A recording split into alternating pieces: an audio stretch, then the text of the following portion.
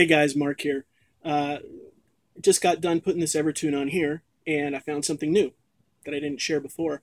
I have a set of light gauge strings on here, 9 to 46, and then I replaced this string with a 13 instead of an 11. Anyway, I have this tuned down to drop C, and it's working great. And I can't do that on other guitars; it's just not possible. Everything's working all the way up. That's totally in tune, intonated proper, and I think it's totally awesome. So anyway, you can use lighter gauge strings with an Evertune for your drop tunings than on a standard guitar, where it's not possible. And I think that's awesome.